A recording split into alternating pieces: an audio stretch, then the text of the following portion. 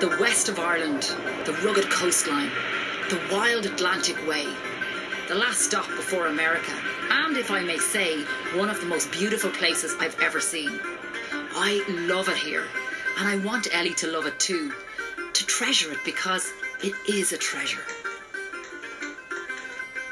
Clare, Sligo, Donegal. Oh yes, and Mayo. Oh, the green and red of Mayo, I can see it still. Like loads of people, I have been to Sligo 100 times, same with Galway. And then you've got Mayo, big Mayo sitting in the middle of it all, which tends to get overlooked. And it's a bit like being picked last for the football team, although I've been told no mention of football in Mayo. Zip it.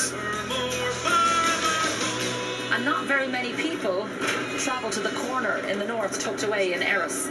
So that's where I'm heading to now, and I'm going to show you what you've been missing out on.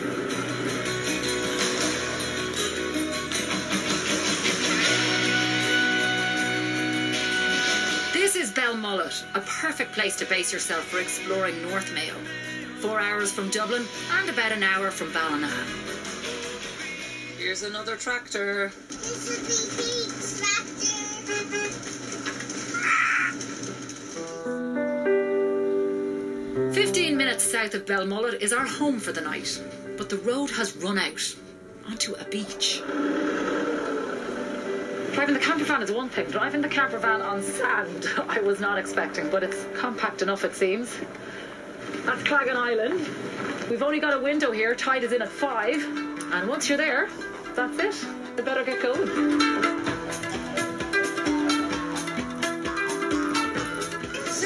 We're driving on the beach.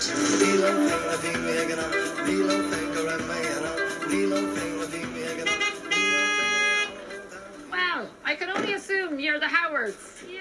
So I'm in the right place. Claggan Island has been home to the Howard family for 4 generations. Belmullet Coastguard Station is also part of the farm. And there are also 2 self-catering accommodation pods, along with lots and lots of animals. My hubby Corry is proud of his Mayo roots, and so he's joined us on the last leg of our journey. Is that for breakfast in the morning? Yeah. I think the key to making a place like this a success is finding the balance. A product that people are going to love, and that's less is more. We get a lot of feedback, oh, you could fill 10 more, why don't you have more? But like, you'd lose what you have if you did that. Just having 2 of them, it's special. I say I'm mightily impressed. I think the fact that the ceiling is so high makes it feel bigger than it is as well. And outside, fire on, that view, it's beautiful, isn't it? There is nothing to do but just embrace the emptiness.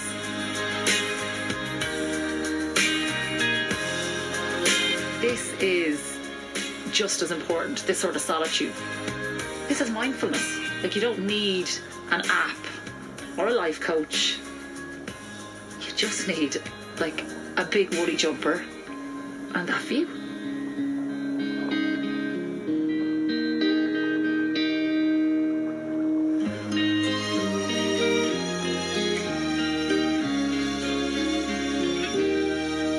New day, new part of the county, and we're off to the southeast corner of the peninsula.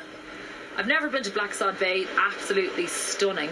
Like, just beautiful white sandy beaches, and the colour of the water is insane, all the different blues. We're going to jump in a boat, get out onto that water and go exploring. Sean Lavelle, along with his kids Josh and Kia, run boat tours from Blacksod Pier. It's the perfect way to explore this incredible coastline. But you'll have to source your own food. Now, hold on now. This way? Just up this bit facing. Oh, this way up. Ellie, those fish, they're dancing. Oh, there's some weight in that. Oh, it's a big one.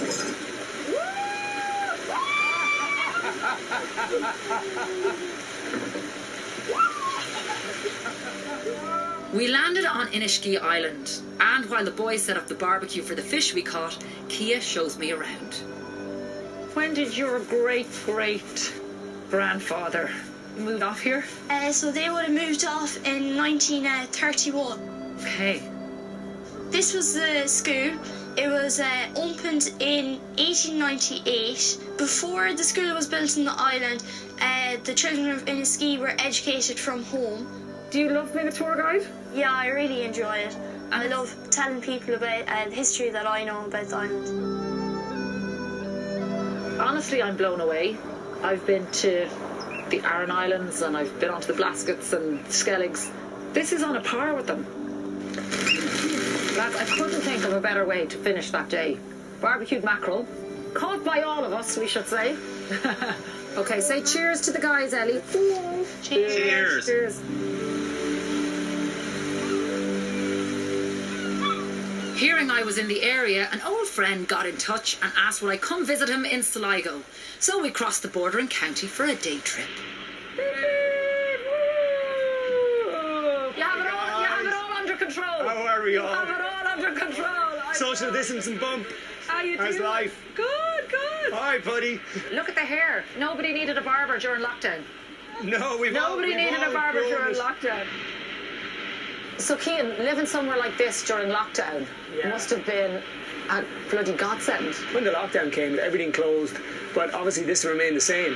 Me and my older boy Corry, we surfed practically every day, but in a weird way, you know, it was a special time that I don't think we'll ever get again. Sure. You know? This summer has been about creating memories for kids because a lot of people who never have holidayed in Ireland before are now making that choice. Absolutely, like here in Ireland, like really, when the sun is shining, there isn't anywhere better in the whole world. I mean, it's a beautiful place to be.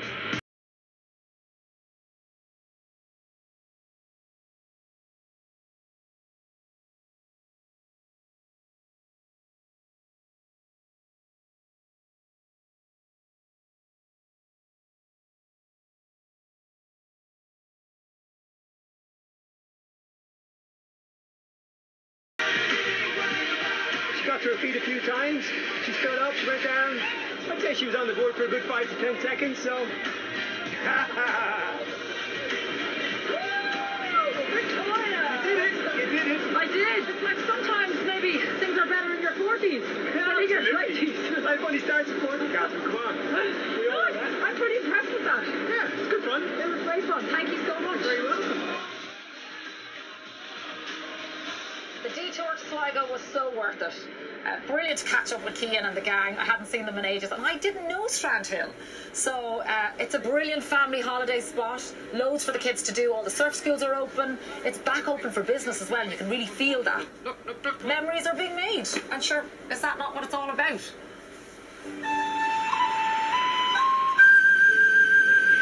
I couldn't leave Mayo without a trip to one of my favourite places, down Patrick Head. The perfect way to end the series. So this is the walk that first blew my mind when I came up to Mayo 4 years ago. And it was as wet and wild a day as you get in the west of Ireland. But you know what? When I stand somewhere like this, like I feel calm and grounded and grateful, you know, and proud actually. Because this is Ireland and I have done a fair amount of travel in my day and I can honestly say, more so now having done the last couple of weeks on the road, we live in the most beautiful country in the world.